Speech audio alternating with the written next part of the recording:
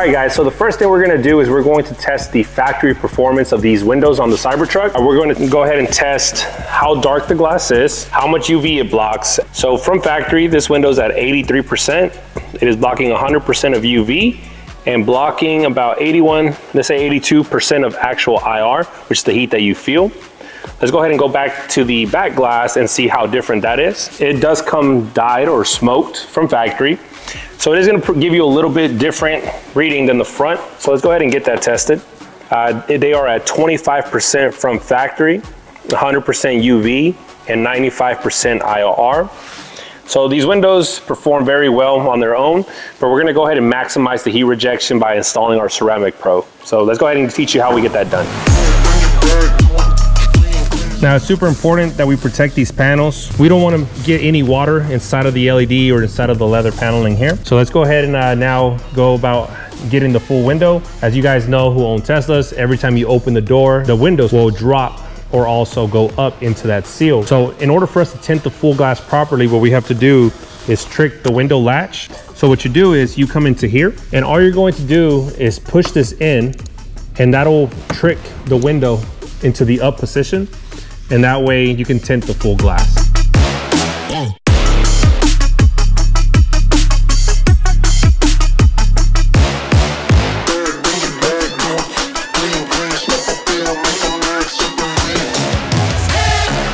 We're gonna go ahead and set the film. Once the film is set, we wanna create an anchor point in the center so that way it does not move on us while we're creating those cuts. You wanna start off by just cutting your bottom edge here.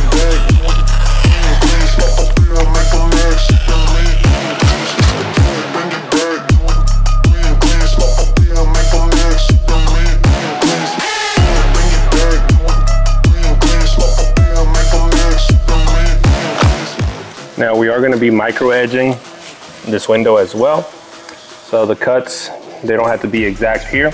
We're not going to curve these edges. We're just going to go ahead and make sure that we file those. So once we've cut the film to size here, what we want to do is just go ahead and raise it off the glass slightly. And we're going to push all the fingers down to the bottom so we know what it is that we need to shrink. If you look closely, the window's pretty flat. There's not a lot of fingers that we have here. We could probably get away with no shrink on this, but what we're gonna do, we're going to do a quick little snap shrink. We're gonna lift that bottom edge here. And we're gonna just make sure that we pocket shrink this so that way it curves to the glass.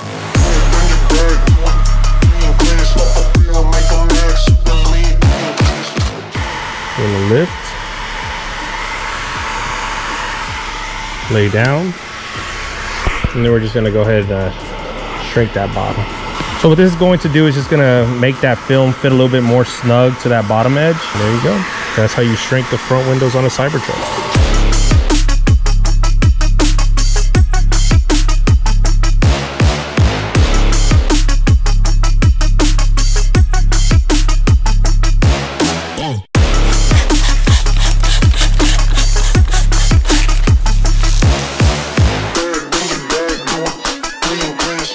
What I'm going to do is just use my easy reach here to go ahead and pop open that seal to allow the film to slide through. We're going to go ahead and create our tack here in the center, as well as just lock in that top edge. And the way I like to squeegee is go ahead and create your T. You're going straight down and then you're going to go out to the sides. What this does is it just prevents as much water from going behind this door panel as possible. So essentially you're just pushing it outwards instead of going towards the inside there. Okay, now again, this is going to be our first soft pass, just to make sure that we get all of that moisture. We're going to go ahead and grab our hard squeegee here. And now we're going to do our final pass to extract as much water as we can. You want to make sure that you're going in overlapping strokes and at a slight angle downwards, so that way you're not letting any water stay in that film. So now what we're going to do is we're going to apply some heat on that outer edge. What this is going to do is just going to seal those edges. so that way we're able to file this without any issues. So go ahead and grab your squeegee there with your towel. And what you're gonna do is just pretty much seal those edges, extract any water that may be up in those corners. So once we have the film in place, now we can go ahead and start filing these edges for that perfect finish.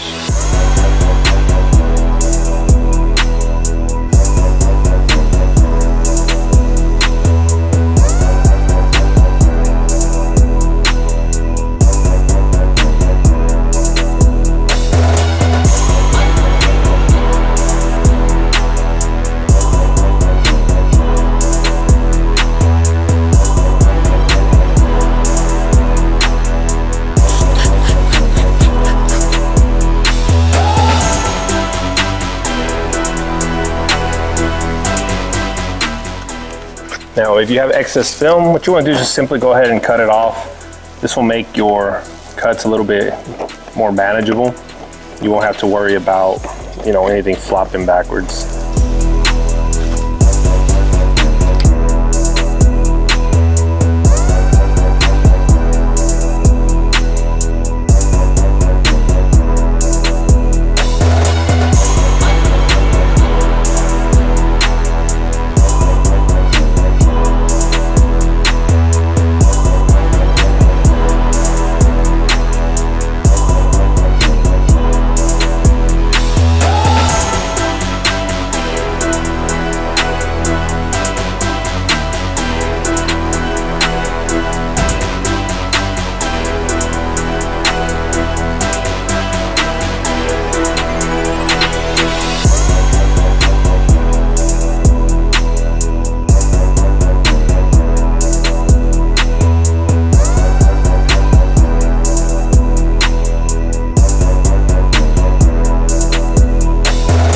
On this window, something that we just discovered is around the window where it seals, there's some inconsistencies in the way the glass is put together. You'll see that here the film is not laying flat just because on that outer edge there's some, I believe it's like a glue. So whenever you're essentially micro edging this, just be careful that you're not cutting into the window itself.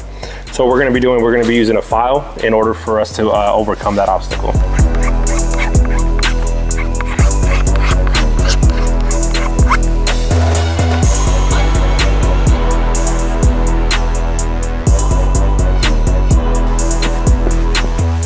Now, so as we follow, we just want to make sure that we follow it all the way through.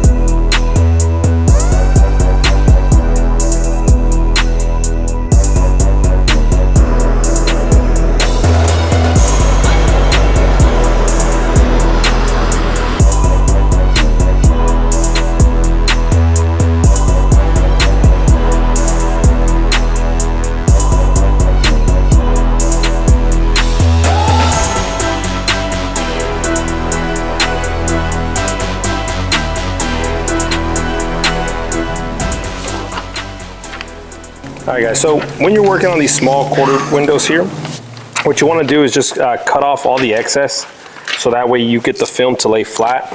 As you saw in the beginning of the video, we have already laid down our glass aid here. This will help us see where it is that we need to cut. There's a lot of room behind this, so you're able to tuck in quite a bit of material. So we're just going to pretty much follow this line all the way across. So now what we're going to do is, since we got the rough cut, we're going to go ahead and take it back to our peel board to trim up those edges. So here all we're doing is just going to round off these rough edges here. Make sure that everything is nice and round so that way we don't have any issues with the film peeling. On this glass here, as you can see, it goes pretty far down. You want to go ahead and grab yourself a little extender for your pad. Really help you get to that bottom edge. Let's reach it, feel free to use your hand to get the rest of it. All right, so we're gonna be using our Hitek squeegee here to get all the way down in that corner. So once you got your initial prep here, just gonna go ahead and spray the glass. Be careful not to spray too much on the top edge so you don't bring any contamination down. All right, so you wanna go ahead and just cup the film. Try to go all the way to that bottom. Careful with this edge, make sure you're not touching any of the border. Slide that into position. Go ahead and spread it out. I'm gonna go ahead and make sure that there's no light gaps or anywhere around. Now, what I like to do here is just add a little bit of heat. What this will do, this will keep your film in place. So while you're squeegeeing, it's not gonna move on you. So now because of the heat, pretty much the film is going to be secured where you're able to comfortably squeegee out the water without the film shifting on you. So you do your initial pass, just go ahead and go over it one last time. Make sure that you're extracting as much water as you can.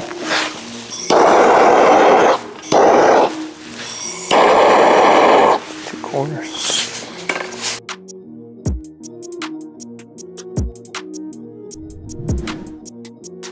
All right guys, so now that we're finished with the sides, we're gonna go ahead and tackle this windshield. Now, this windshield is the largest production glass in automotive history, so we are excited to go ahead and get that taken care of for this customer. The windshield is about almost 60 inches high, and then wide, we're looking at about 64 inches. So let's go ahead and get started and show you guys how we're gonna go ahead and do this windshield. One of the most important things for these is you wanna make sure that you are protecting the electronics behind that dashboard. You want to go ahead and use a soak rope as well as protect the dash here with some dash towels. So we're going to be using a mixture of our ivory soap and 90% isopropyl alcohol here, because alcohol dries a lot faster than water. So that way the film doesn't stick to the glass as we're shrinking. Now, and we went ahead and cut it about 66 inches to have some extra. With the 60-inch roll, it barely has to be crossing that top. So there's not a lot of room there. The bottom edge is covered, so is the top. So what we're going to do is just create a center tack, pull the film, and lay it down. So now on this windshield wiper here, there is enough space that does pass it, so we're just gonna go ahead and do a rough cut.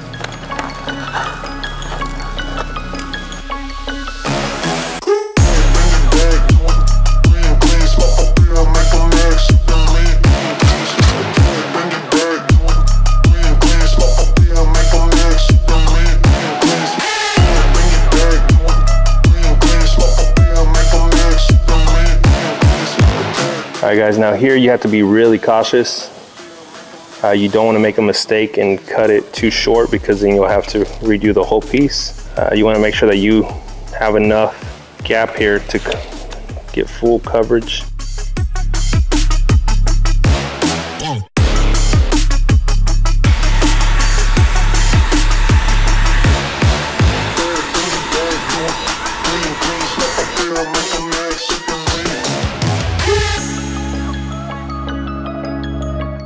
So go ahead and start off in a corner, just get that roll started here. So when you're rolling, you just want to make sure that you're going as even as possible, that that liner is not bunching up on you too much. Keep an eye out on that top section that's open, make sure that it's not overlapping too bad. So go ahead and guide it there. There you go.